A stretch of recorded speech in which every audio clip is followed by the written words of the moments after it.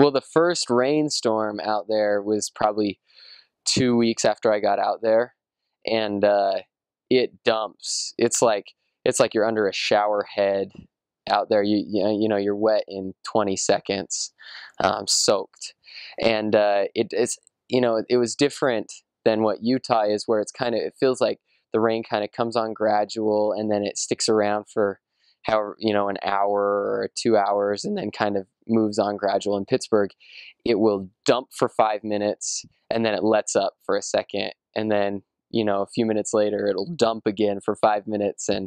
But I couldn't believe, after 5 minutes, like, gutters are gushing with water, and it just dumps on you. And I think that some of that's the humidity there. It's much more humid than Utah.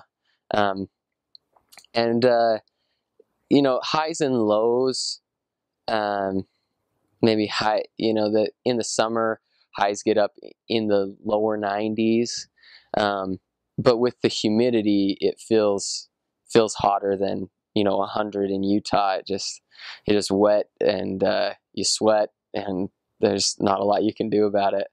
And then similar in the winter, maybe gets a little colder, temperature wise in the winter, but then the humidity just sends the what it feels like temperature. And so you'll get you'll get inside of 20 degree or below 20 degrees, and sometimes below 10 degrees, and occasionally you get some below zero temperatures. But then with the humidity, it's just so cold. I remember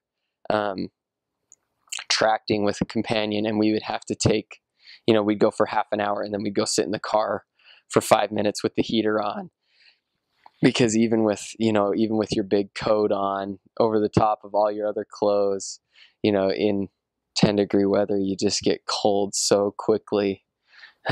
You'd pray for that person to let you in and sit down for a few minutes while you teach them. They get a lot of snow, and so you're trudging through, a foot of snow or a foot and a half of snow, and you get a little cold in the winter.